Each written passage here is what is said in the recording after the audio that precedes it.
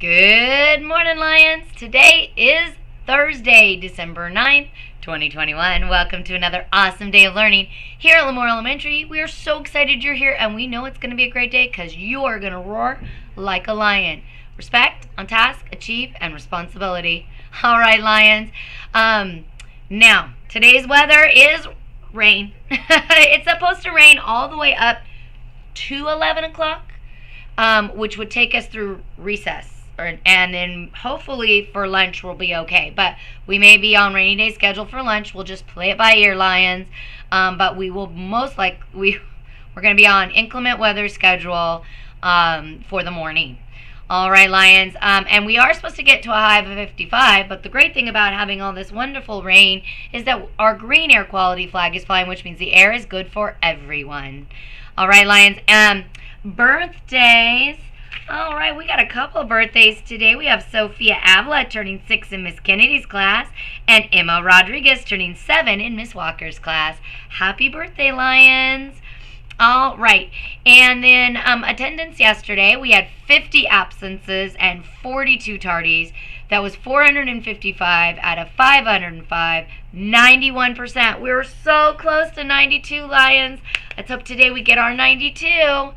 All right, now, Lions, I've seen some of you getting very kind of, here's a college word for you, lackadaisical, okay, about wearing your mask. They're like this, or, oh, we take breaks in class. No, ma'am, no, sir. We wear our masks in class all the time, over our nose, as we're supposed to. If you leave class to go to the library, you better have a mask, because Mrs. Rocha is going to send you back to class, and you are not going to be coming in here to the office to get your mask, because you should have had it on when you left class, which means you weren't wearing it in class like you were supposed to anyway. So, Lions, you have to wear your mask in class. I know, it stinks, it's no fun, we have to wear them too.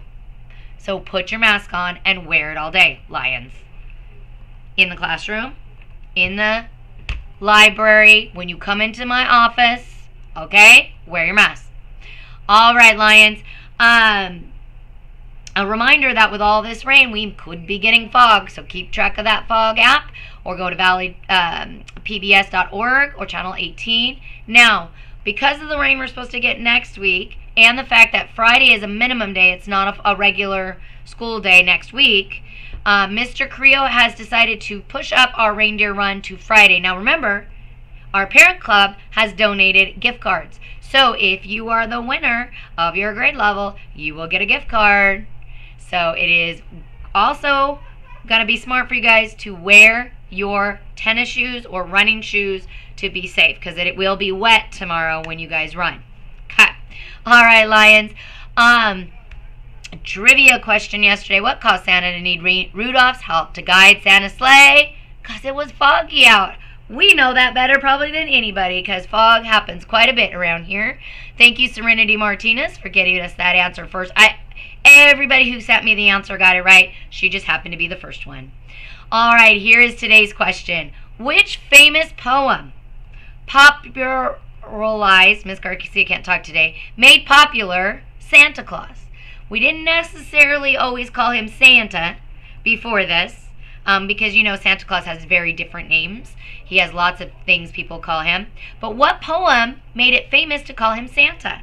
All right, and I bet you guys have heard this poem before.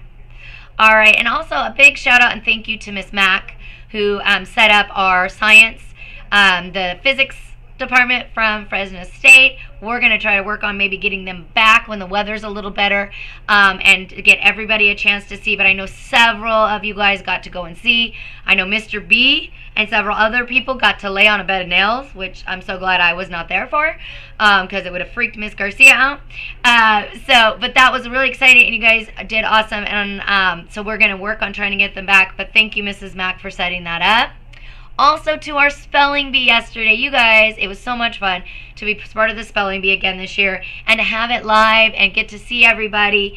And it was tough competition. You guys did great. So I want to announce our first and second place winners from each grade level. They will go and represent us at the district spelling bee in January. So for first grade, we have Selena Tafoya came in first place and Leila Jose second place. For second grade, we have second place, Isaiah Torres, and first place, Richard Duarte. In third grade, we have second place, Zayden Limbeck, and first place, Penelope Avila. In grade 4, in fourth grade, second place was Raul Luna, and first place was Alex Santian. And in fifth grade, second place was Carter Kootenai, and first place was Josiah Contreras. In sixth grade, our second place winner was River Kuman, and our first place winner was Joelle Martinez. All right, awesome job. And we do have our alternates. So those students who came in third and fourth, if a first or second place winner cannot fulfill their duties, in January you will be in their spot. So make sure you're continuing to practice. All right, Lions. Stay out of the puddles. Okay, when you're walking to lunch, when you're going to the nurse's office, those kind of things. Miss Erica is out until 10 o'clock this morning, so we'll hopefully get a fill-in nurse there. But teachers, please keep an eye on your email in case we need to send students to the office. And other than that, I think that's all I have for this thrilling Thursday. Remember to make good choices, Lion. And remember, we are one school, and we have one goal, and that's to learn every day.